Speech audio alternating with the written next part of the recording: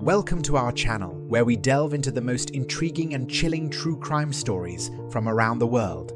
Today, we take you deep into the heart of the Adirondacks to uncover the chilling tale of a notorious serial killer, Robert Garrow.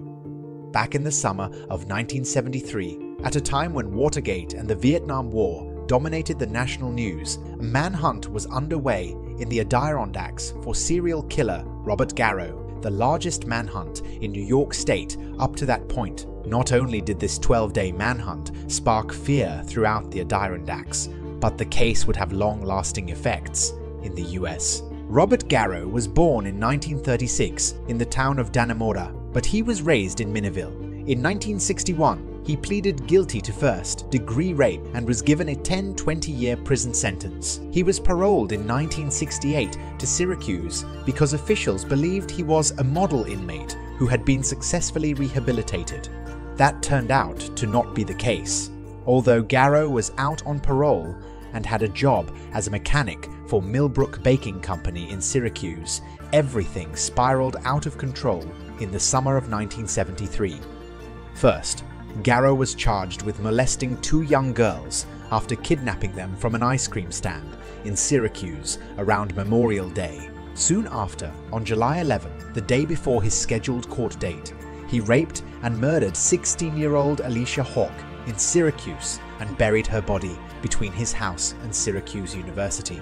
At the time, authorities were unaware Hawk had been murdered. However, Garrow was spotted near Syracuse University and warned by his parole officer. When Garrow failed to appear in court for the official charges against him, Onondaga County Judge Ormond N. Gale issued a warrant for his arrest and charged Garrow with sexual abuse, attempted rape, unlawful imprisonment, and more crimes. On July 14th, Garrow murdered Daniel Porter and his girlfriend Susan Peets in Weavertown.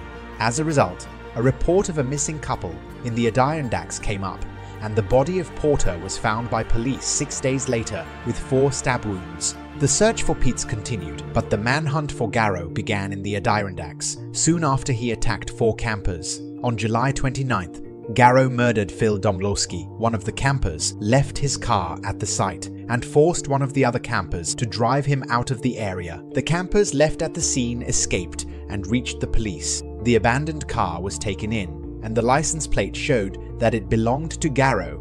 Once the campers identified him through mugshots, the manhunt for Robert Garrow kicked off that day. The manhunt for suspected killer Robert Garrow turned out to be extremely difficult. Although the police had a description of Garrow, it was discovered from Syracuse authorities that Garrow was a woodsman with survival skills. Not only would he be able to survive in the Adirondacks without a shooting game, he could fish with little equipment. Indeed, after leaving behind the last camper, Garrow survived during the first week by seeking out local hunting camps.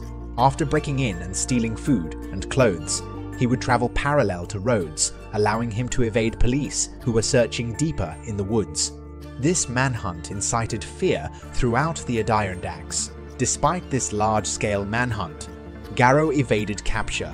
On August 5th, when temperatures began to drop, search parties picked up a pattern in Garrow's movement after a few positive sightings.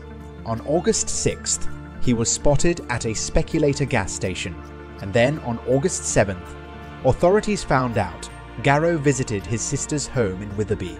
After keeping an eye on the house, on August 9th, authorities followed Garrow's nephew to a nearby thicket where Garrow was hiding.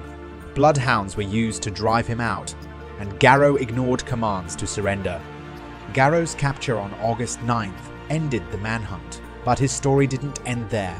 During the trial for the murder of Domblowski, Garrow told his defense team that he also murdered Hawk and Peets. His lawyers confirmed the locations of the buried bodies, but kept the information secret.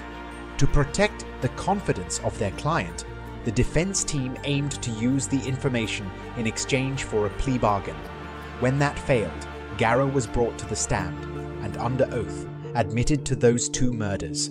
Garrow was convicted and sentenced to a 25-year to life sentence at Clinton Correctional Facility in Dannemora. He faked paralysis after being shot during the manhunt and was wheelchair bound during his prison stay.